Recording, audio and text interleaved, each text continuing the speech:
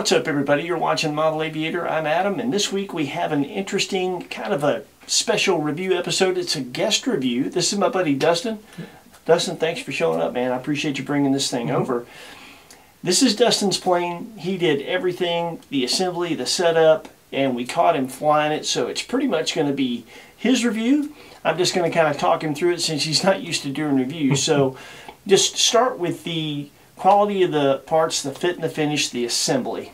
Overall, I can't complain much there. Everything went together pretty well. I did it all straight for the manual and had no real issues.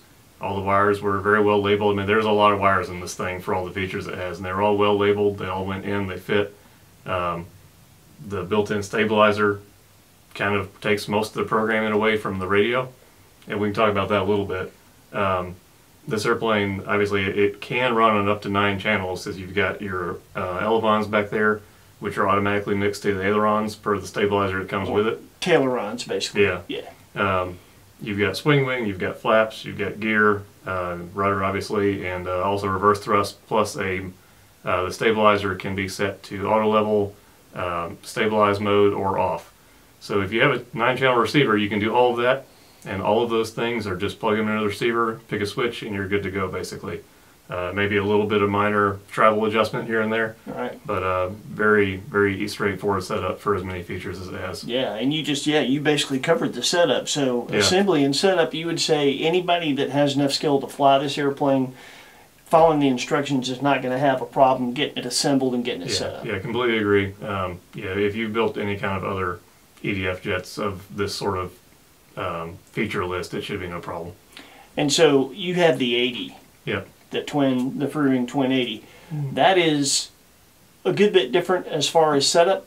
Yeah, that one does not have a built-in mixer, so all the mixes had to be done individually here, and that is kind of a pain on that airplane, honestly. I'll talk about one in particular because it's interesting. The one that prevents your flaps from getting damaged when the wings go back by accident. So this one has an automatic feature where it will not allow you to have the flaps down when the wings go back, which is great because it prevents you from breaking your flaps if you forget your flaps are down and pull the wings back. The only downside of that, and it's not really a downside, it's just something to watch out for, is if you were to take off with your flaps down and also have the switch for your wings to this position, the wings won't move, but as soon as you take off and pull the flaps up, the wings will move. So you could very well be doing a climb out, and suddenly, if you had your switch in the wrong spot, suddenly you're in delta mode here, which might be a little bit awkward on takeoff. Right. Although, this does have, when it comes to flight characteristics, this does have a lot of power. You've got some numbers to share on this thing. Actually, yeah. I did the math on it because I was curious, because like I said, I also have the 80, and I know the 80 is known to be a bit underpowered. This one's got about 25% more watts per pound, just thrust per weight, than the 80 does, and it's got about a 10% lower wing loading, which the two of those put together, you can notice a real significant difference when you're flying. Absolutely, yeah. And you did most of the flying. I got to fly it once, and my impression was that I like this better than the 80. Yeah. And as you well know, the standard rule in RC is bigger flies better, and 99% of the time that is true. In this case, I think this flies better than the 80, and I would rather have it than the 80. Yeah, I agree. It's I do think it has way more power. You have a lot more wiggle room if you do something dumb in the air, because you do have the power to get out of it with this one. It's also a whole lot easier to transport, only one battery, much more convenient overall. And what are the battery sizes? I've been flying a 4000 6L only because that's the main ones I have that'll fit this. You can also fly a 5000, potentially up to a 6000. I haven't tried that yet, so I don't know how much additional flight time you would get, but I get about 3 minutes on a 4000. Which is, to me, not bad for a twin engine jet of this size. Right, and you could probably eke 4 out of it with a 5000. Yeah, I would think so. I don't think you'd have to go to I don't know that I'd want to put something as heavy as a 6 in there, but I mean, of course, I'm sure you're going to try it. Yeah, I'll try it at some point. We'll find out. Right, right. So, when it comes to skill level, as far as flying this airplane, I mean, clearly this is not a first EDF for most people.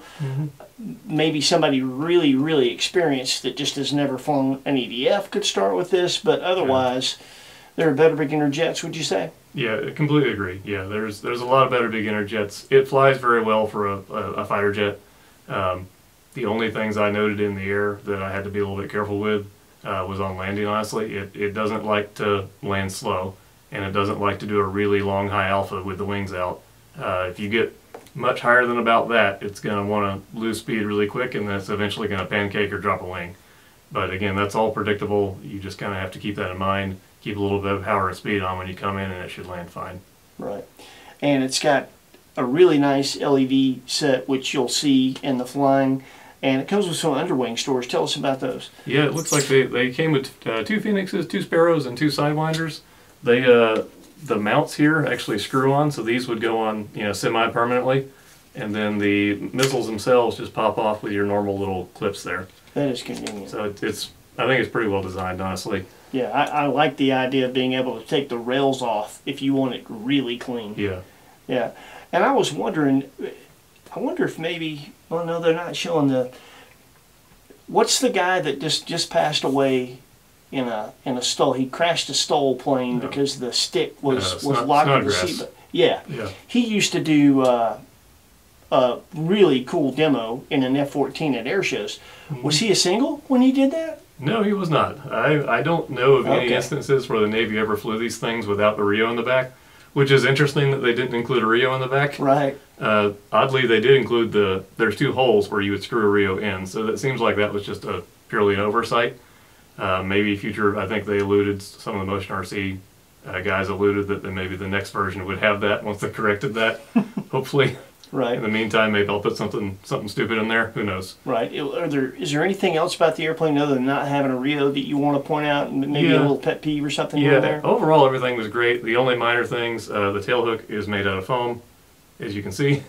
So if you are like me and pull it out of the truck by grabbing right between the engines, that will immediately break off, as it did for me. That seems like that could have been made out of plastic, but not a huge deal. The only other thing that I thought was a little bit different, what the book does tell you to program some up elevator into the flaps mix. Basically, you know, flaps go down, elevators go up just a little bit. I had seen some stuff on the internet that said that wasn't a good idea, so I didn't do it. And I agree, it flew great without doing that. I don't think it needs it from my point of view. Yeah. So that was really the only deviation I did to the stock setup in here. Yeah. But both of those complaints are really pretty minor. Yeah. So yeah, that's I had to get him to nitpick to come up with that. Yeah. But so when it comes to flying, we're going to show you Dustin's maiden flight and then a performance flight that he did maybe 2 or 3 flights later. Heidi caught both of those. Really good flying airplane. My take on it, I flew it once. I agree that you need to know how to use power and elevator at the same time to get this thing to flare and land. And even though it comes in, it's not that hot. It doesn't come in that hot, but you just need to modulate power and elevator to be able to land this thing successfully. No, I've flown some EDFs that are like very difficult to get it to land on our 400-foot runway. This is not one of them. This one, as long as you bring it in reasonably well, you don't necessarily have to hit the numbers. Even without the reverse thrust, you can get it stopped. It's not crazy. Yeah. But you do have to keep an eye on it. Yeah. Yeah. And as far as the power, listening to the numbers that you gave, it seems even more powerful than that compared to the 80. Yeah, I agree. The 80 just it just seems underpowered, and this has more than enough in my opinion. Yeah, I agree. This one flies very, very well. I think it has a more than adequate power for what it is. Yep, and we both agree we prefer this over the 80 if we had to choose. Yeah, so, 80's pretty plain. This one's a lot more convenient and flies better. Yeah, that's saying something. Yeah. Well, with that, man, I appreciate you bringing this thing by and taking the time to do this. I know they appreciate it, and we'll get to the flying. Check this out.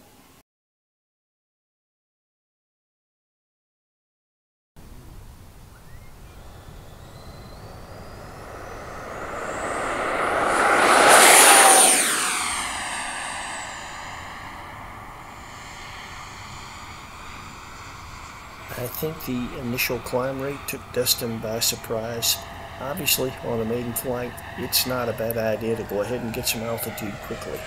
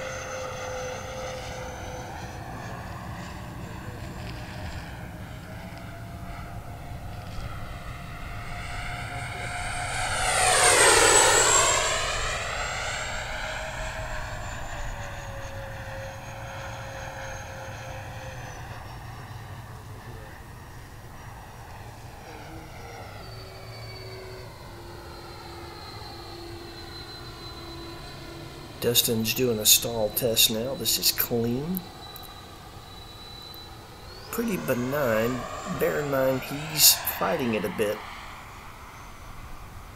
He also wants to see what it takes to recover if it does stall, so I don't think he's letting it completely drop out. He's certainly not holding it in it. And it's pretty much the same story. Dirty. Pretty benign stall characteristics, and if you stay with it, getting out of it, or maybe I should say not getting all the way in it, is pretty simple.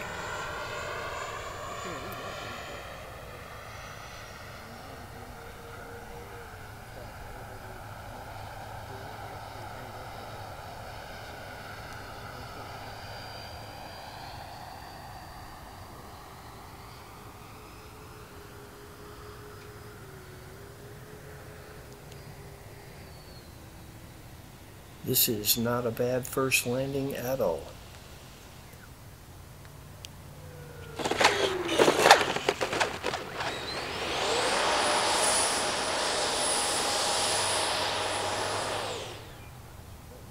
Take that.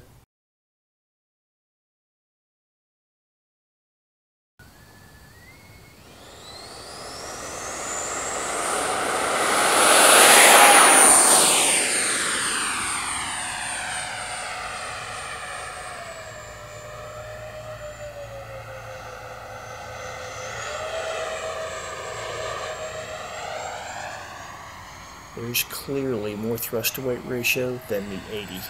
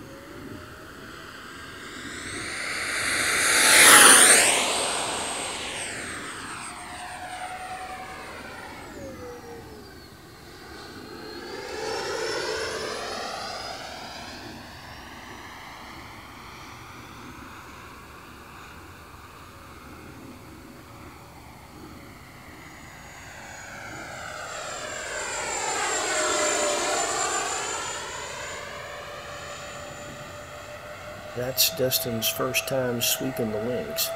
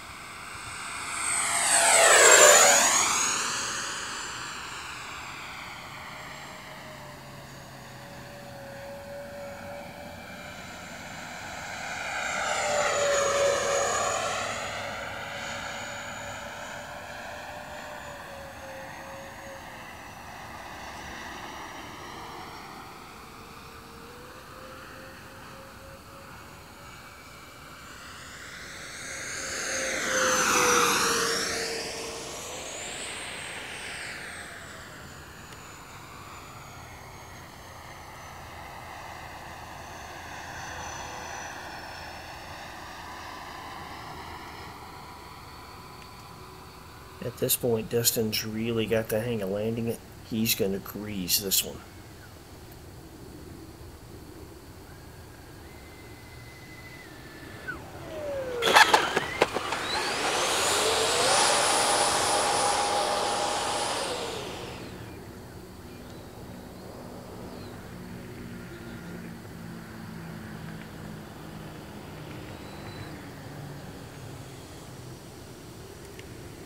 To be fair, I don't think the nose gear is anywhere near as bouncy as it appears. It's obviously a light spring, but our runway is super bumpy.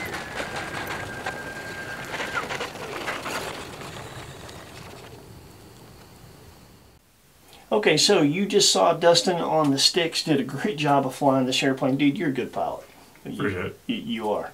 I have a lot of respect for Dustin's skill set.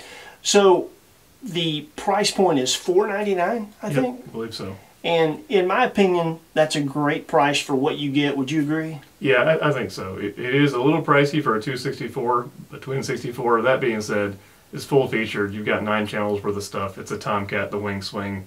There's a lot to make that happen in an RC airplane. Right. I think it's completely reasonable given what you're getting. Yeah, yeah. Well, we are going to put a link in the description where you can check this out at Motion RC. They are out of stock right now, but we'll put a link if you want to check it out anyway, and you can read all the stats and all that stuff. It's a really good airplane, man. Thanks again for stopping by and problem. showing us this, and I think appreciate you letting me fly it. Yeah. We may have another video on this at some point. You never know what this guy's going to do with an F-14, so it could get interesting in the future. All right. Yep. All right, take care, guys. Happy flying. We'll see you next week with something cool with wings.